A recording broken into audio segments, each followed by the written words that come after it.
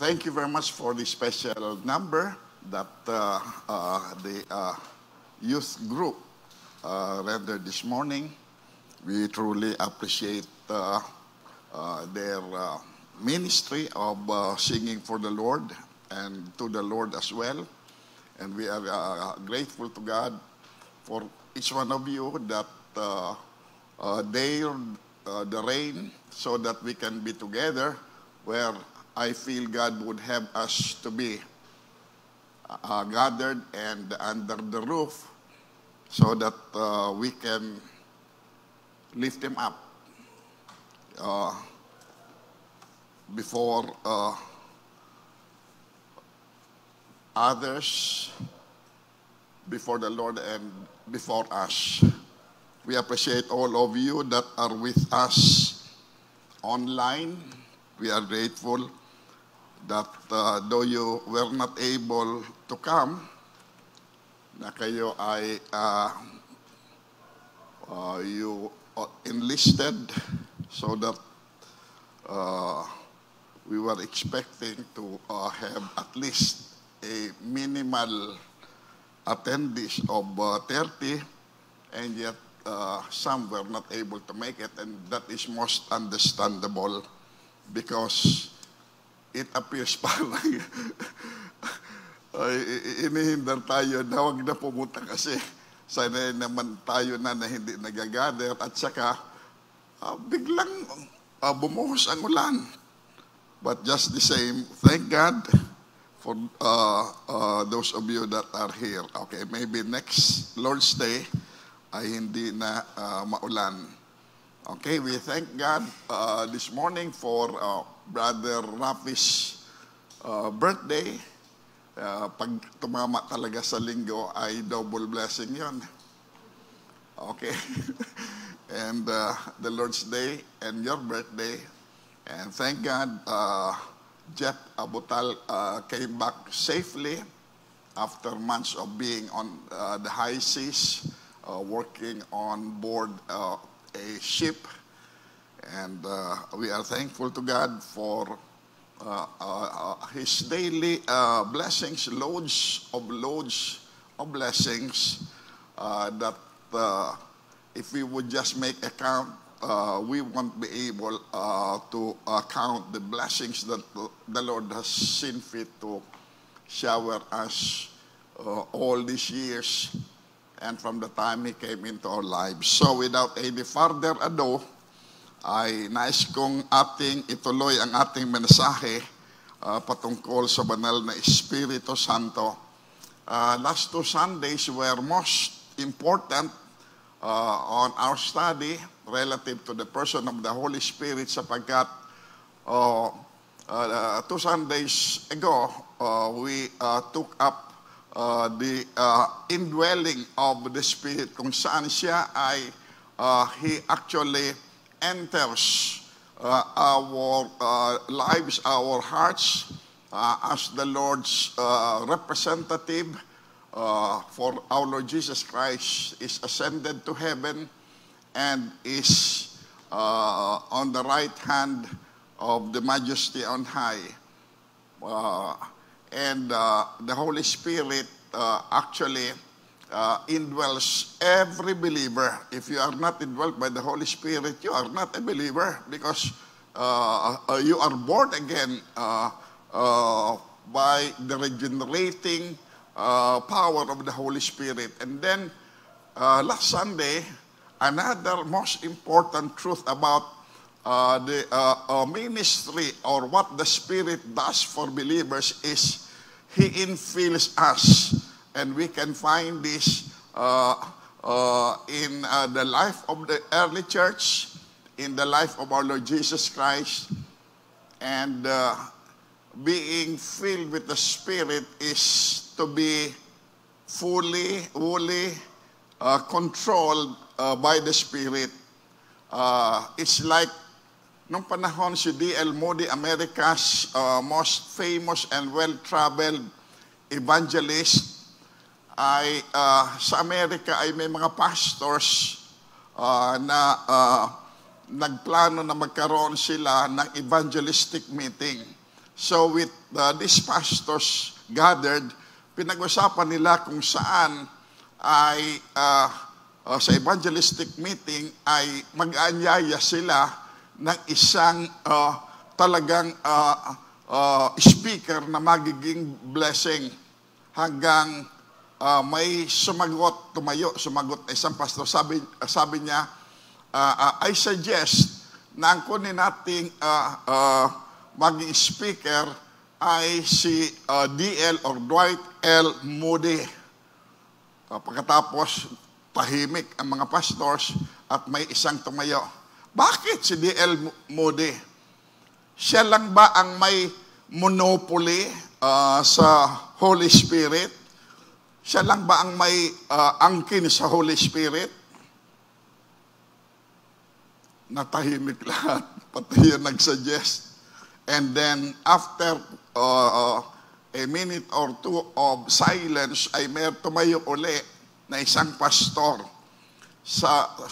Tumayo siya, sumagot siya, no, D.L. Moody does not have a monopoly on the Holy Spirit. The Holy Spirit has a monopoly on D.L. Moody. And that is what it means to be controlled by the Spirit.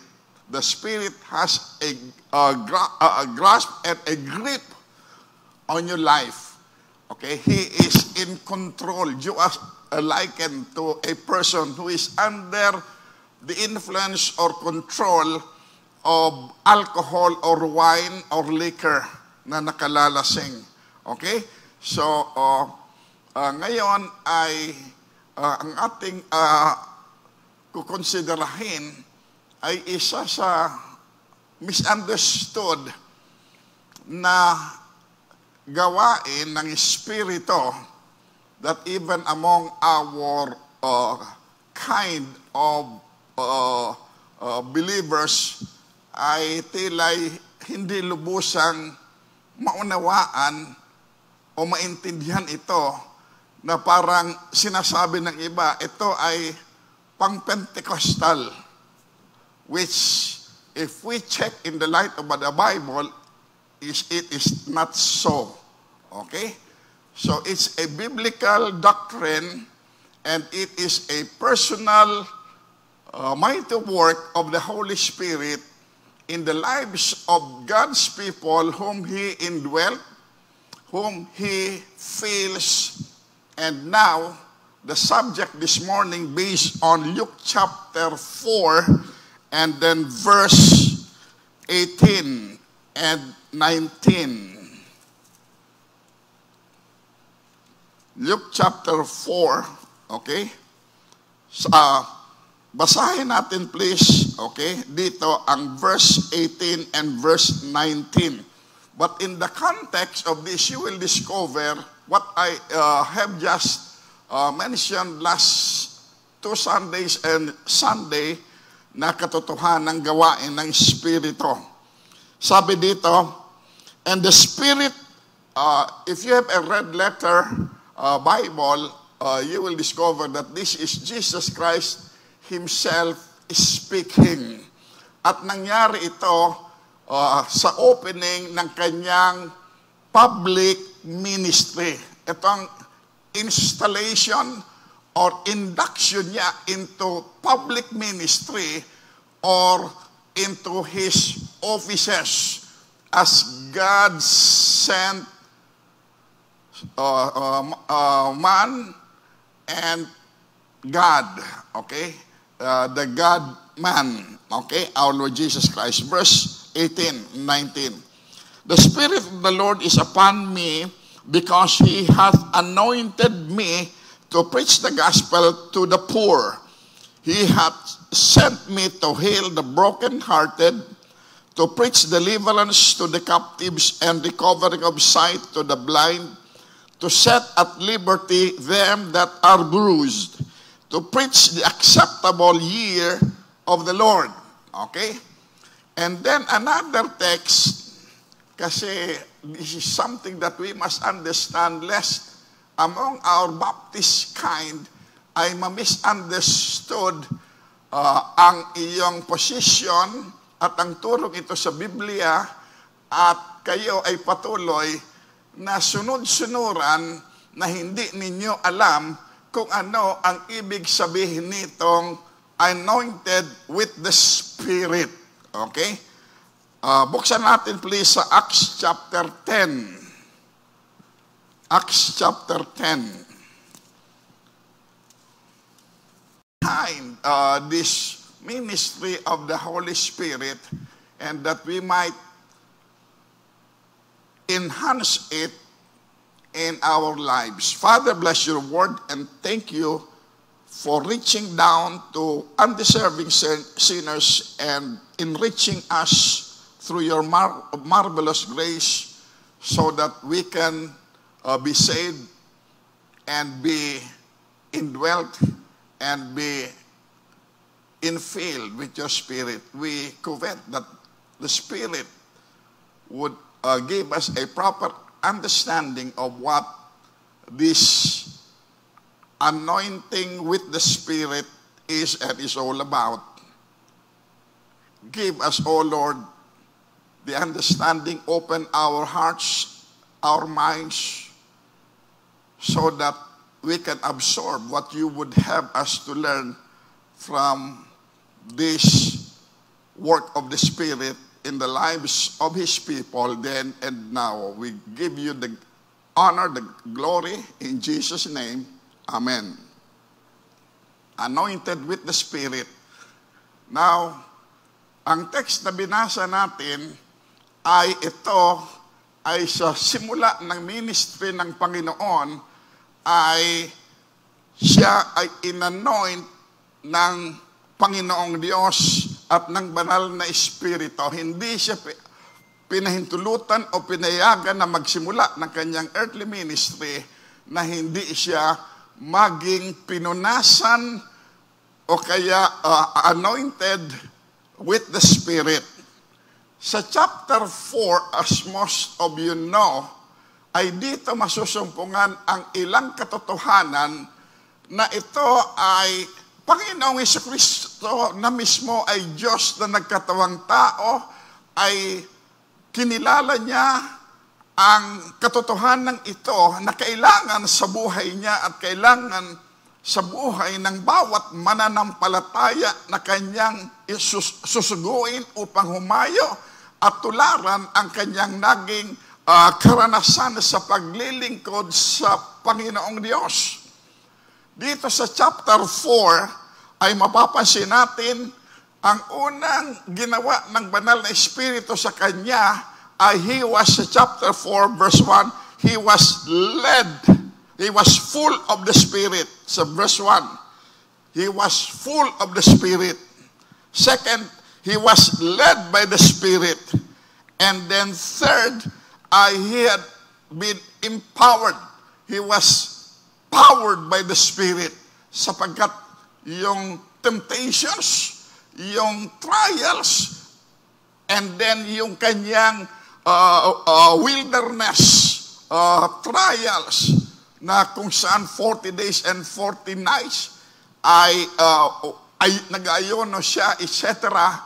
ay ang sabi sa atin sa banal na kasulatan ay he returned in the power of the Spirit at mapapansin natin it was through the anointing of God and the Holy Spirit. Sa Acts chapter 10 verse 38, kinukonfirm dito sa atin that Jesus Christ, when He began His public ministry, He was installed or inducted into the offices na gagampanan niya ay He was anointed with the Spirit. Now, another truth, this is not only true with our Lord Jesus Christ, but this is true with every believer in Jesus Christ. Yan ang ating bibigyan ng pansin sapagkat ito ay parang may mga taong minomonopolize ito na sa kanila lang ito, maliban sa Panginoon, sa kanila lang ito at hindi kabahagi dito ang mga mananampalataya o mga believers, lalo na mga members ng churches ng Panginoon. So 1 John chapter 2 verse 27, sapagkat ang application nito is far-reaching at sinabi ito sa atin sa banal na kasulatan. Verse 27,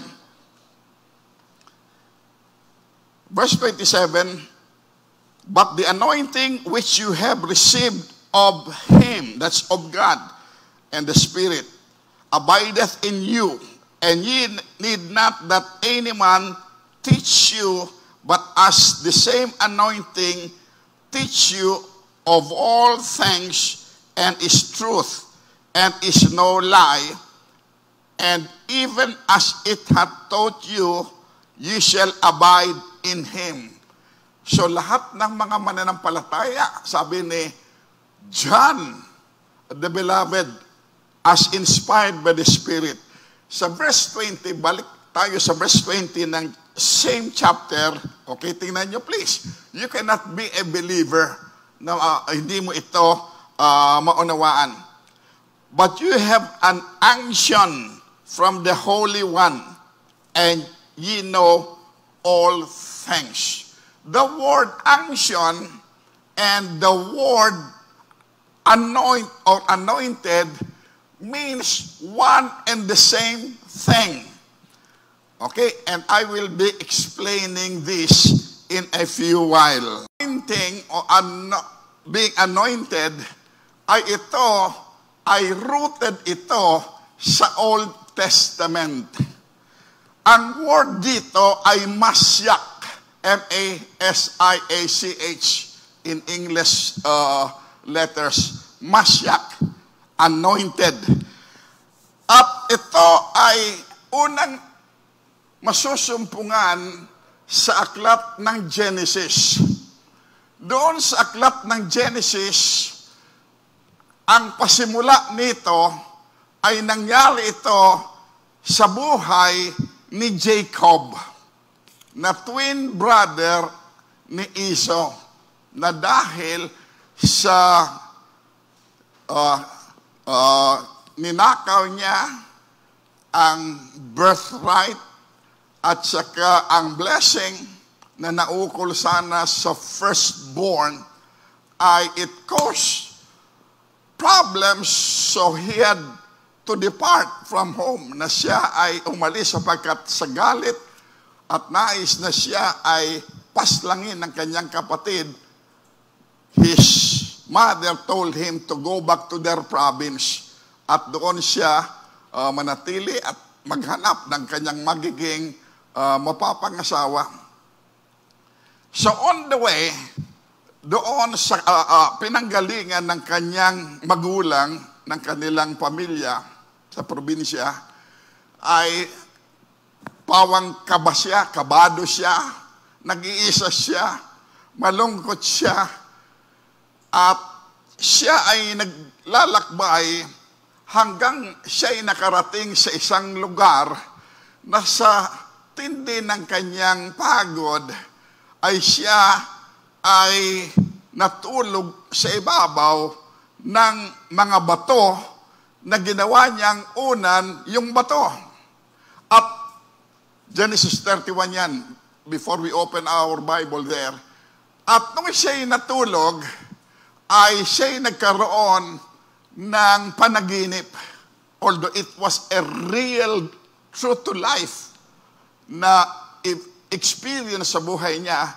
At doon sa panaginip niya, ay nakita niya ang kalangitan at kung saan ang mga anghel ay nanaog, they came down and up.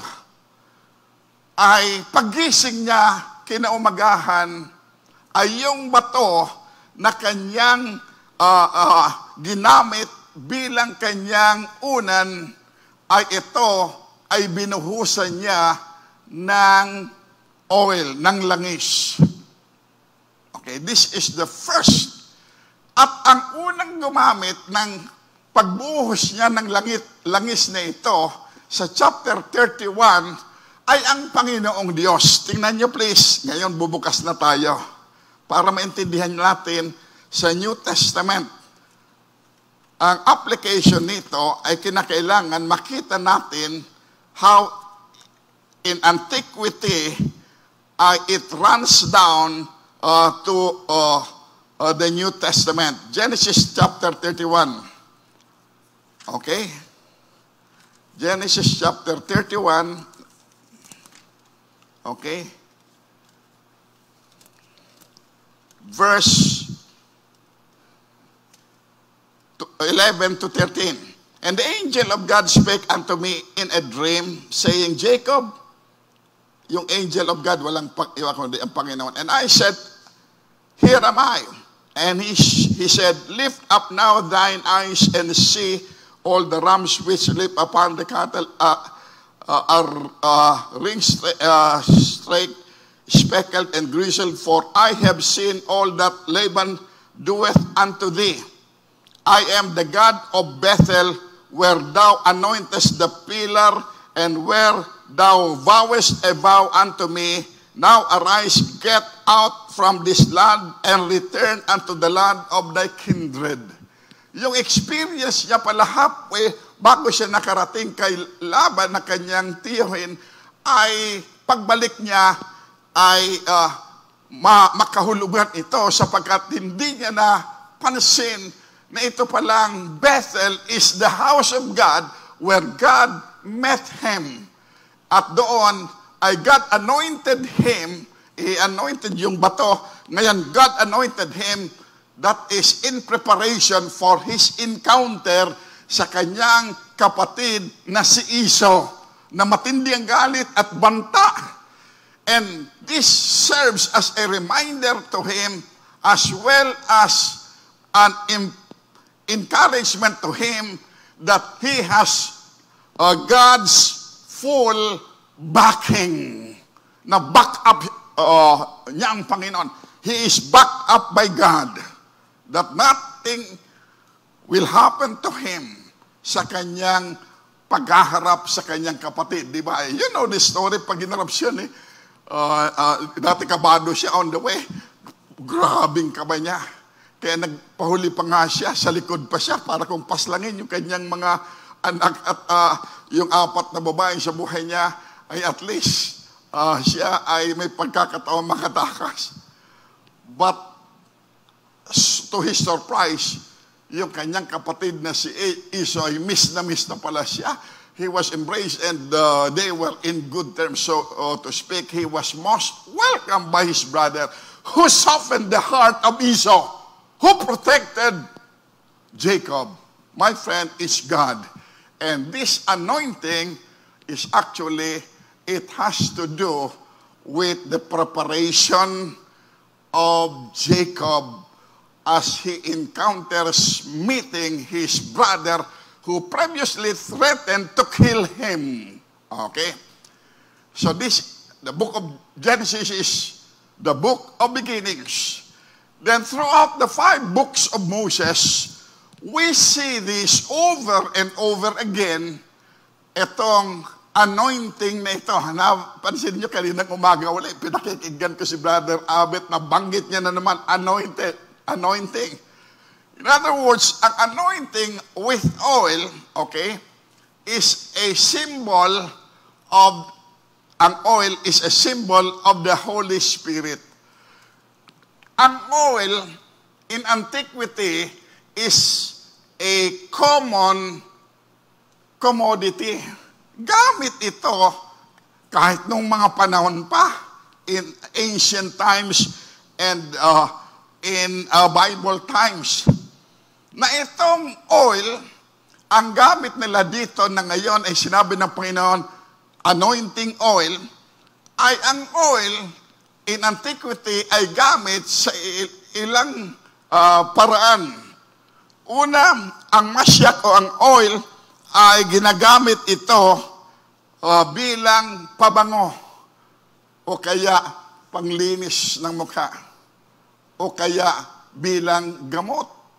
Findings nga ng DOST ay nakatutulong raw against COVID ang virgin coconut oil.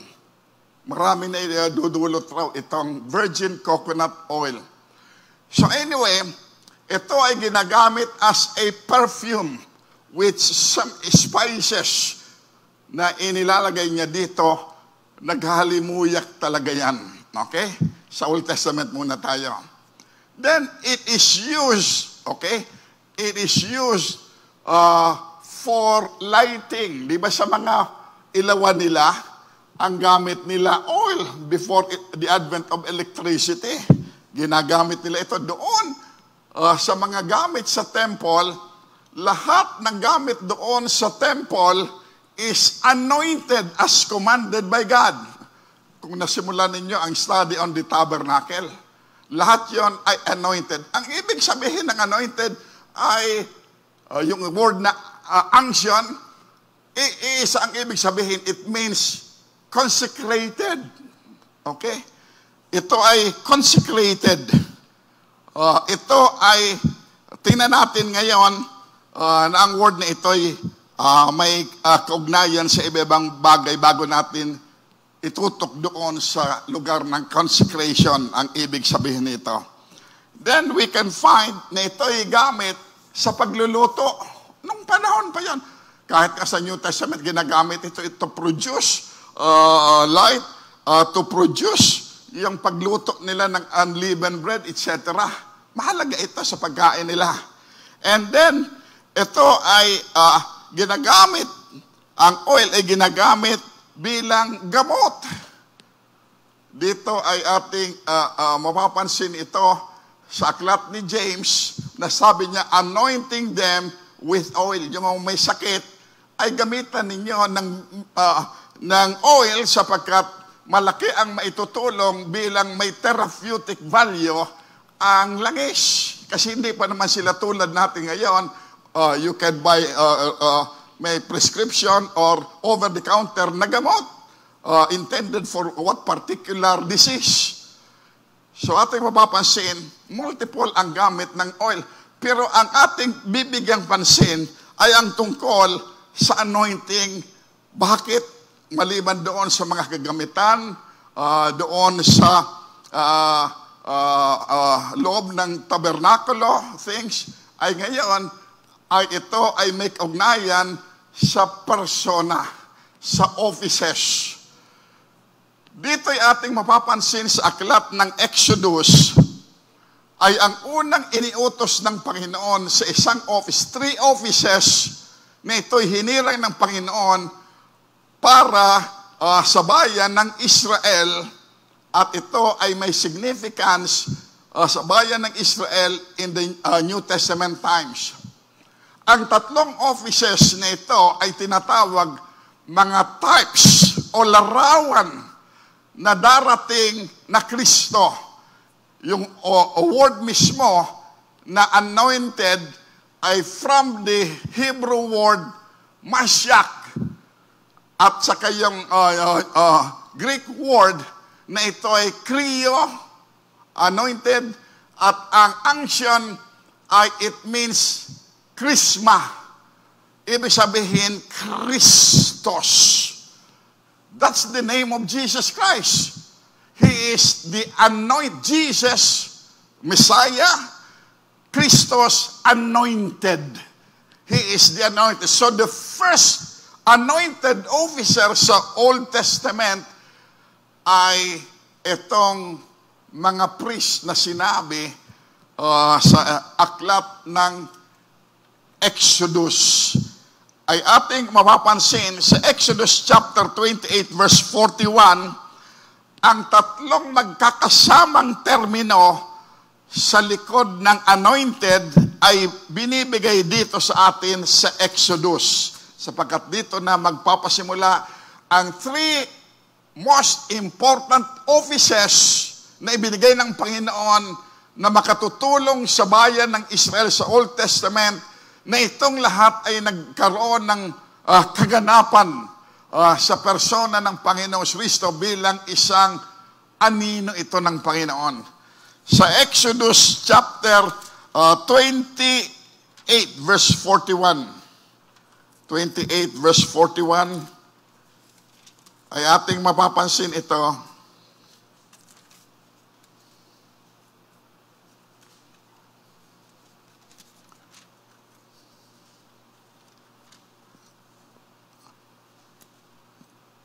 Sabi dito sa atin, 28, 41, okay, verse 41.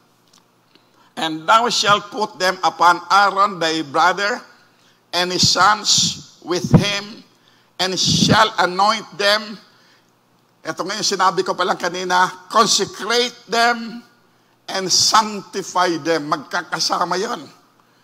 Anoint them, consecrate them, and sanctify them, that they may minister unto me in the priest office, the office of the high priest and the priest, Aaron's son.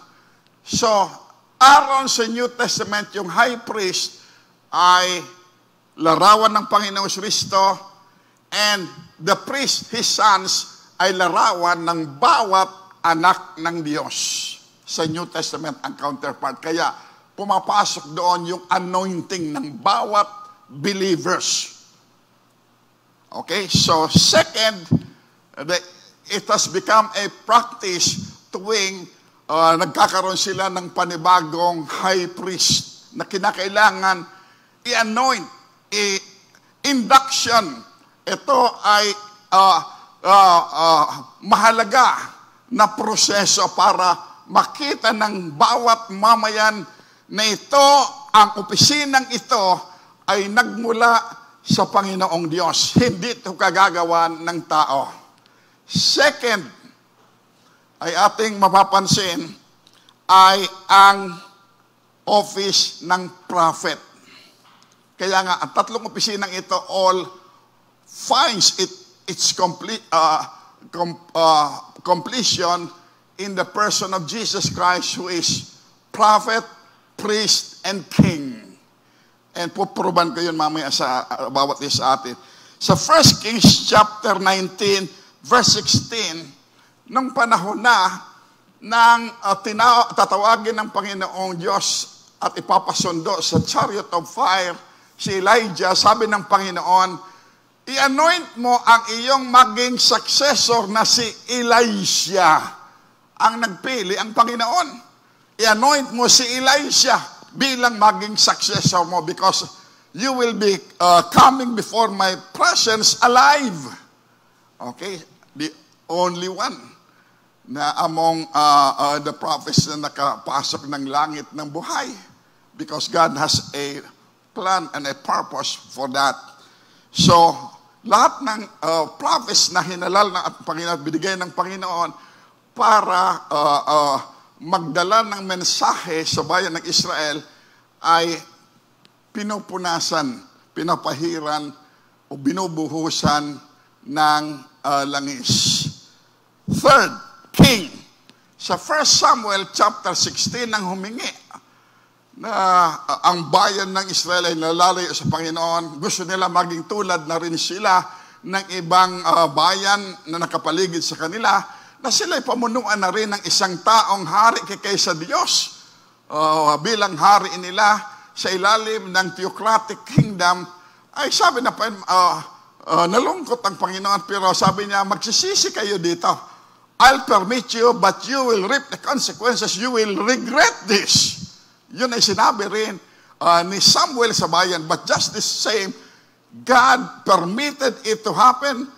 Kung ano hinihingin niya, binibigay sa inyo ng Panginoon. Kaya hindi lahat ng mga hinihingi natin at binibigay sa atin ng Panginoon, be very careful, baka makasama ito sa atin kaysa makabuti ito sa atin.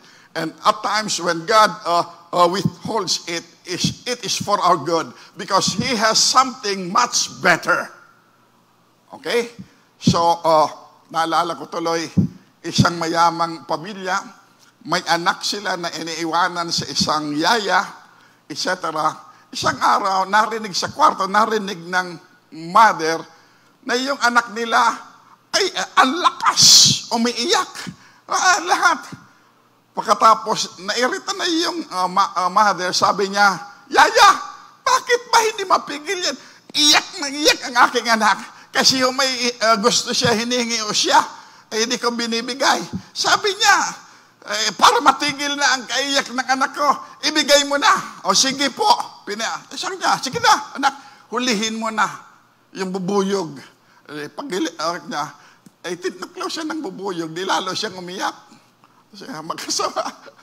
So, ating mapapansin na dito ang tatlong opisinang ito ay may lugar sa paglilingkod sa Panginoon. Kasi ang anointing with the Spirit has to do with the induction into an office as well as to a particular task na itinalaga ng Panginoon sa iyo. Now, we can find in these three divine offices na ibinigay ng Panginoon sa Old Testament that it all found its complete fulfillment sa Panginoong Kristo ay prophet, priest, and king. Here are the tasks of these offices and officers. Yung priest, the priest was given by the Lord for the people para ma-represent niya ang mga mamamayan before God. Yan ang function ng priest. That is so he could intercede and mediate, okay, for his people before God. So, he represents the people before God. Kaya, Panginoon, gano'n. Second, itong prophet, the prophet represents God to the people. Siya ang nagdadala ng mga mensahe mula sa Diyos sa mga tao. Okay? So nakita natin, hindi sila nag-overlap. Hindi nila inaagawan ang isa't isa. May kanya-kanyang function sila. Then yung king, ibinigay ng Panginoon, pinahintulot ng Panginoon, the king is to rule the people for God. So, God being the King of Kings, humingi sila na sila pagharian rin ng tao, pinahintulot ng Panginoon na ngayon ito ay mamumuno sa kanila. Last Sunday night, napansin natin ito, na nalungkot ang Panginoon sapagkat ang Israel ay yung mga hari ay maliban sa inilayo ang bayan sa Panginoon, kundi ito ay hindi na sumusunod sa mga kautusan ng Panginoon. Kaya nga, sila'y mga bad shepherds. Kasi sila ang dapat naman. As the priests and as the kings are, so are the people. Ang rule ni Jeremiah. So ngayon ay ating naintindihan na ang bagay na ito ay maghahanda ang Old Testament at mga anointing dito ay inihanda sapagkat ang mga ito, mga nasa offices na ito, prophet, priest, and king sa Old Testament, ay mga tao sila. They have had their weaknesses, they had their sins, their shortcomings. But yung office points to the perfect one. Ang totoo talaga na high priest, na prophet, at na king. And then this anointing at sa three offices na ito it is passed on sa New Testament for its fulfillment, ang anointing. So it is expanded dito sa New Testament sapagkat ito ngayon ay magkakaroon ng katuparan sa mga inilalarawan sa Old Testament na bukod tanging ang Panginoong Kristo lamang ang perfect prophet, perfect priest, high priest, at perfect king. Because he is no ordinary mortal. He is God incarnate in human flesh. Na ayaw paniwalaan ng mga false teachers. Nasabi na sa amin lang kayo maniwala na lahat ng turo nila ay salungat sa turo ng Panginoon at ng salita ng Diyos.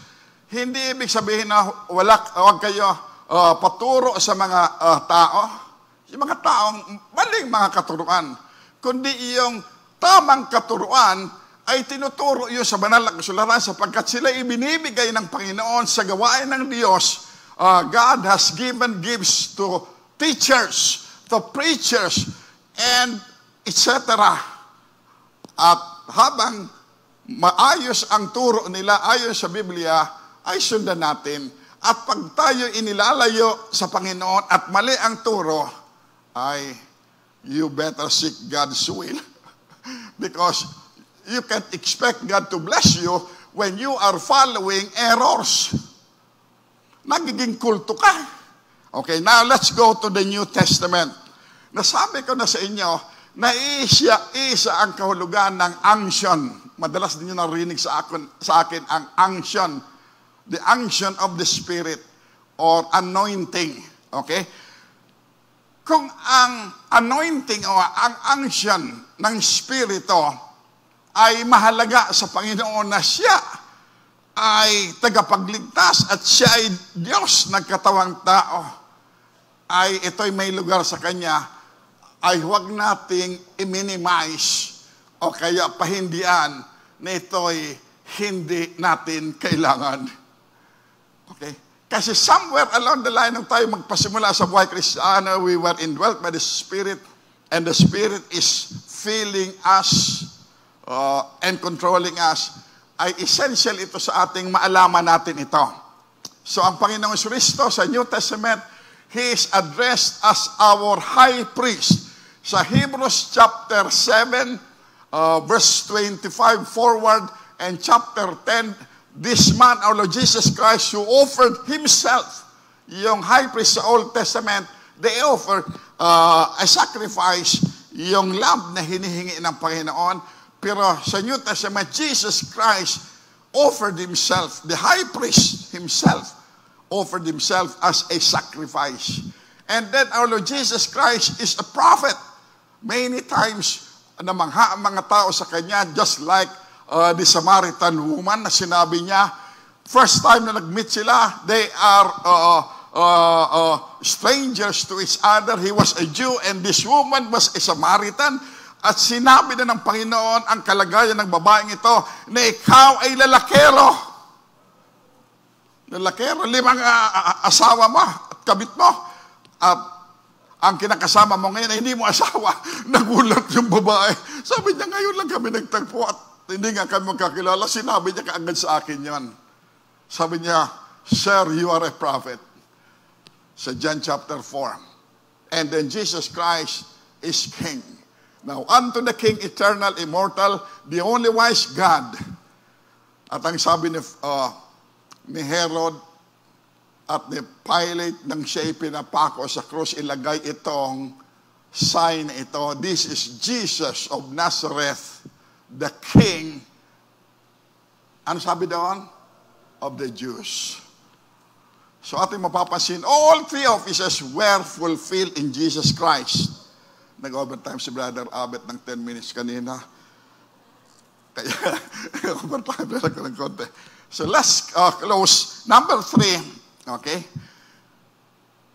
Let me get this straight, na ang anointing with the Spirit is essential sa buhay Kristiyano sapagkat ang buhay Kristiyano is not a playground. It is a battleground. Sa buhay ng Panginoon, He was anointed with the Spirit because He is going to go through rough times, rough trials, and rough troubles. Yung rough temptations niya sa Luke chapter 4. So the Holy Spirit anointed Him. And that serves us to empower Him.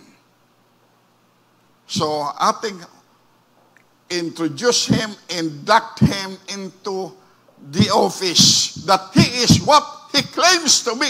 He is Jesus the Christ, the Savior, the Anointed One. Yun ang ibig sabihin ng Chrisma o Krio o or Mashiach, where we get the English word Messiah, Anointed One. So from the Old Testament to the New Testament, it all points to one and the same person, Jesus Christ our Lord, who promised, I will come again. And when he comes again, riding on a white horse, he has on his crown the King of Kings and Lord of Lords. Now, ang essentiality nito sa buhay Kristiyano. Dito maraming Kristiyano nagkakamali. Once saved, always saved. Yes, fine, true. But God did not save you just to save you. He saved you to serve Him. Yan ang motto ng Baptist Bible College sa Springfield. Enter to learn, go forth to serve. You are saved not to be a celebrity, but as a servant. Isa sa mga titles ng Kristiyano is servants of the Most High God. As servants, as soldiers, and as stewards, kailangan ang anointing ng Holy Spirit. Okay? 3 areas ng priesthood ng Old Testament ng Panginoong Kristo ay it applies to us. From the very teaching of Jesus Christ.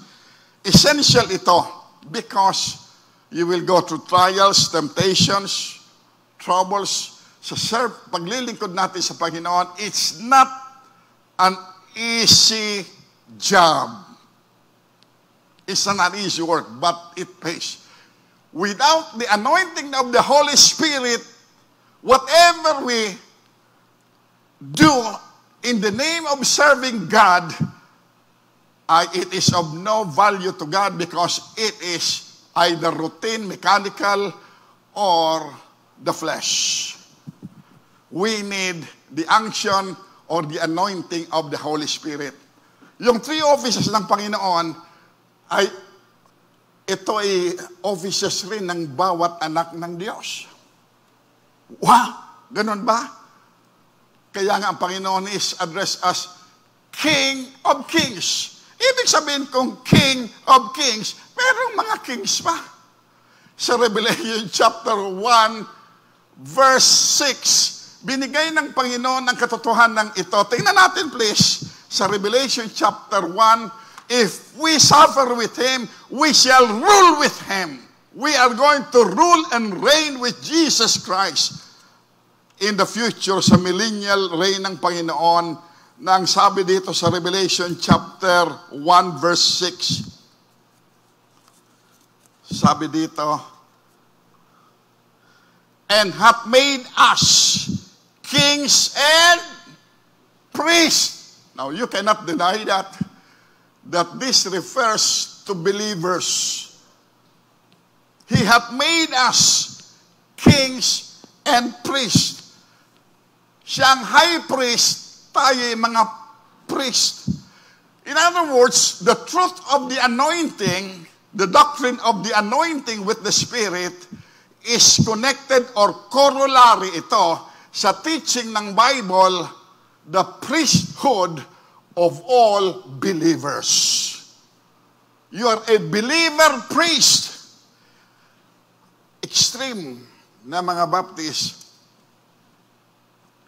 the priesthood of the church. At mas mataas pa ang church kaysa Panginoon. Ini-exalt ang church. We are to exalt Christ and Christ alone. He is our high priest. It's not the priesthood of the church. That is sacerdotalism, and that is what the cults and the Catholic Church teaches, that you cannot approach Christ except through the, or God except through the church. Believers has the privilege to go directly before God on the merits of our high priest Jesus Christ sa Hebrews chapter 7. He intercedes for us. Down here on earth, the Holy Spirit intercedes for us. So yung Trinity ay magkasama-sama yung gumagawa sa ating buhay upang siya ay malalhati sa pamagitan natin. And then, notice with me please, itong prophet sa New Testament, sa ibinigay ng mga offices, ay sinabi dito, and New Testament prophets, ng bawat anak ng Diyos, yung New Testament prophets, anong gawain ng prophets? Ay, tulad sa Old Testament, he declares a message from God to the people. And that is to do with him either teaching, preaching, or whatever ministry connected with the service for God's glory in and through the church. Okay, so let me now give you a direct, okay, dito as king, priest, and prophet. As priest, ang function ng priest ay it has to do with worship. Ibinigay ng Panginoon si Aaron at saka ang tribe ng Levi as the priestly tribe, ay that is to worship the Lord. Sila naglilingkod doon sa tabernacle, sa loob. Not all the people, but sila. Sa New Testament, on the marriage of the high priest, all believers can go directly and worship the Lord. Here's the point. Sa ministry natin, because this is a spiritual ministry, apart from the Holy Spirit, ang worship natin is of no importance sa harap ng Diyos if it is apart from the Spirit. Why? Because the Bible tells us, Jesus Christ speaking, God is Spirit, and they that worship Him must worship Him in body. Yan ba sinabi? No, in spirit rin eh. So spiritual yan, spirit to spirit. Okay, the body, sunod-sunuran lang ito eh. Yung under the control or dictate ng Holy Spirit, it connects us with the Father in our worship. And the Apostle Paul was anointed, and all believers in the New Testament, the writers, ang sabi niya, I will sing with the Spirit and sing with the understanding also. Let's face it, not all singing are pleasing to God. Even Christian singing, especially when it comes in the form of entertainment para makita sila na magaling sila kumanta. Do you get my point? Praying is routine. O nag-pray ka na ba? Yung mga bata tinuturuan natin, no? Tinitry natin. This is not wrong. But you know what? Sabi ni Apostle Paul, I will pray with the Spirit. Nananalangin tayo, body, pero yung ating mga isip naroon sa ibang lugar. O kaya, nag-ring. Ang concentration natin, hindi sa Kanya. May interruption. Kaya ang prayer is not easy. Akala natin, madali siya. We just mumble words, tapos na. Ang praying that counts before God, that availeth much, the effectual fervent prayer of a righteous man who is unctioned, who is anointed by the Spirit, I accomplishes much. Then we find as kings. Anong ginagawa ng kings? Di ba ang kings ay siyang nagli-lead during a time of war? So, buhay Kristiyano, the Christian life is a warfare. Bakit sinabi ni Apostle, put on the whole, the complete armor of God. We are good soldiers of Jesus Christ, and as kings, little kings under the King of Kings, we are to be engaged in spiritual combat, spiritual warfare. Diyan marami Kristiyano hindi pa nagsisimula, bagsak na. Warfare. The Christian life is a lifetime warfare. Because our enemies, na sinabi niya sa Ephesians, we fight principalities, powers in high places is an invisible spiritual warfare. And then the moment that we do not know the place and the importance of being anointed by the Spirit, we succumb, defeated and discouraged. We turn our backs. Hirap pala. Sa armor of God, wala sa likod. You are an easy victim to the enemy. And then sa prophet, ano gawa ng prophet? Sa Acts chapter 1, you shall be witnesses. Sa pag-witness natin, how we share the word of God. Sa atin, it doesn't mean much. Basta pag-share ka, etc. It's not that easy. You need the Spirit of God. Lord, as I go out of our home, I pray that you would lead me, perhaps to someone na mabigyan ko ng tract na ito, o kung kausap ko, ay mawitnessan ko talaga siya. You go unprepared. You have to seek the Spirit's help because you cannot do all these things on your own. Kaya nga si Calvin, nagsalita si Calvin, there is no worse screen to block our spirit.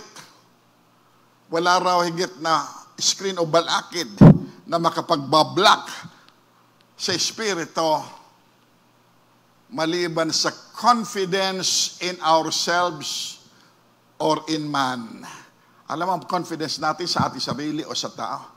Kaya nang binibilap ng sanglibutan, self-confidence, self-esteem, puro self. Yung spirito ay naisa tatabi. And we succumb to that very wily, very deceitful ang approach ng sanglibutan. So, for worship, for witnessing, and for warfare, you cannot expect to win or be victorious apart from the anointing of the Spirit. Yung anointing dito ng Spirit has to do with His protective gear. It has to do, kung control ka na, it has to do with how He hedges us. Pinapalibutan niya tayo so that when we enter into combat and go into the world, ay naroon siya. Nagpo-protect siya sa atin. And I would like to close on this way. I know we have gone over time, but mas mahalaga ito. Isang araw, ay merong isang mag-ama. This happened in the States. Yung tatay niya is an electrical engineer. At magaling siyang electrician. Electrical engineer who works in a plant, sa electrical plant. Isang araw, Christian sila, isang araw, yung anak niya, 12-year-old son, nababalisa siya. Sabi niya, Daddy, hindi ako makapaniwala na may Espiritu Santo, sapagkat hindi ko naman siya nakikita. I can't believe the Holy Spirit because I don't see Him. Di ba ganun rin sa Diyos? In other words, bata pa siya, to see is to believe na. So ang kanyang tatay, being a Christian and a wise man as he is as an engineer, electrical engineer, sabi niya, son, you go with me to my place of work. Okay, we'll go there. So dinala niya ang kanyang anak. Anak, oh, you see, this is the source of electricity. This plant, okay, produces as a source the electrical current, yung electricity para pumunta sa bahay natin at magamit natin ang mga electrical gadgets, electrical gamit sa bahay tulad ng ref, tulad ng TV, tulad ng marami pang iba. Okay. So sabi niya, nakita mo na anak, ayan. Yung electricity, hindi mo nakikita. Pero ngayon, dinala na kita sa source. Nakikita mo yung source na nag-produce. Yung hindi mo man nakikita yung electricity, pero nakikita mo kung ano ang gawain ng electricity. Diba? Hindi mo nakikita. Kung maniwala na may kuryente, kahit nakita ko may ilaw, kaya nagkaroon ng ilaw, hindi ka talaga maniwala. Yayain mo siya, alika dito, may dalawang wires ka, isaksak ito, hawakan mo yan. Baka hindi ka mamatay, pag hindi ka namatay. Sabi, hindi ka maniwala, dahil mo nakikita. Okay, so pag-uwi nila, sabi ng tatay niya, son, I believe in electricity. As an electrician, I believe in electricity, though I cannot see electricity. But I can see what electricity does. You got the point? God bless you. Our Father, we thank you this morning that you have freely enriched us with your Holy Spirit. I pray that all of us would grow in grace and be spiritual as your people and live a well-balanced life between this life and the world to come. And if we have to put premium between the two, that the eternal would be first. And thank you for loving us and giving us your only begotten Son to be our Mashiach, our Messiah, our Savior, our High Priest, and our King who is coming again. I pray that you would bless each one here today and bless Brother Rafi as another year has been added to his earthly life and pilgrimage. We thank you and praise you and pray for the others that were not able to come to be with us because we are meeting on with restriction and with limitations. But just the same, we are grateful because we were able to come under this house and under the roof of this meeting house. We bless you and thank you for everything that has had a part in this worship service, whether here or by way of the streamlining ministry. In Jesus' name I pray. Amen. Okay, it's good to see you and have you here with, with us today. And may the Lord just open our hearts and continue to fill us, and we would see the Spirit work in our lives for His glory. Okay? Brother Rafi's birthday today. Brother Sunny or song leader, special Sunday sa kanyang buhay. Okay? Go.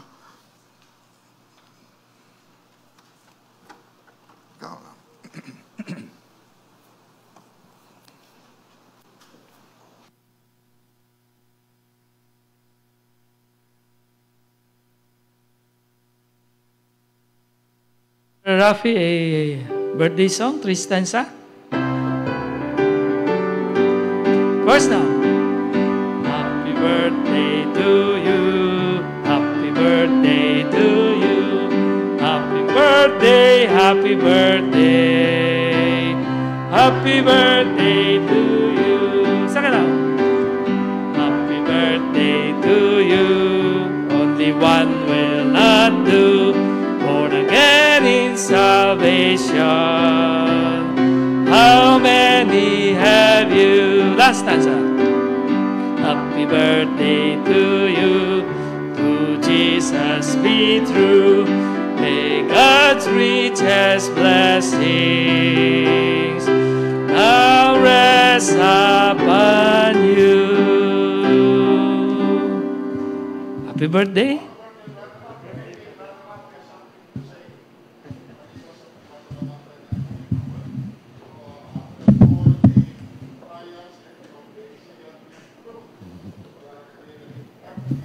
Okay. Nais ko lang magpasalamat sa Panginoon. Sabi ko nga, another birthday since so second birthday nung mangyari yung sa akin is second celebration of my birthday. So actually, I think I have already 4 birthdays. Okay. First, yung kapanganakan ko talaga, pinanganak ako dito sa mundo. Secondly, nung nagkaroon din ako ng aksidente nung nasa school pa ako, muntik na rin ako noon. Third, which is the most important sa lahat, yun ay when I was born in the Spirit, in salvation. At ngayon nga, yung pang-apat, yung nangyari last year, I was born again. Even I was revived, and I'm alive. So, salamat sa Panginoon. At sabi yung ang palagi kong tinatanong sa aking sarili, ano ba nagawa ko na that God would look at me that way na all these years na pinangalagaan niya ako, iningatan, been blessed with a good wife, a wonderful wife, who never kailanman hindi niya ako iniwan din. She never gave up on me when I have already given up. So, yun ang tanong ko nga eh. What have I done that I should deserve such a wonderful woman who loves me and willing to give everything for me? She never wavered in her faith. She trusted the Lord that He would deliver me. And God granted her prayer and the prayer of the saints. So all glory, Panginoon, binibigay ko sa Panginoon. Ang sabi ko nga na lang all the remaining years of my life, I have already dedicated to the Lord. At sabi ko nga, ang tanging panalangin ko na lang, let the things that had happened to me be a blessing to others also, that they will be, na malaman nila, there is a God who answers prayers. There is a God who always guides us. And most importantly, there is a God who loves us.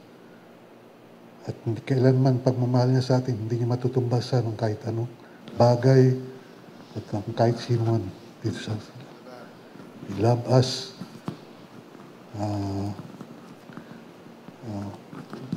beyond our imagination.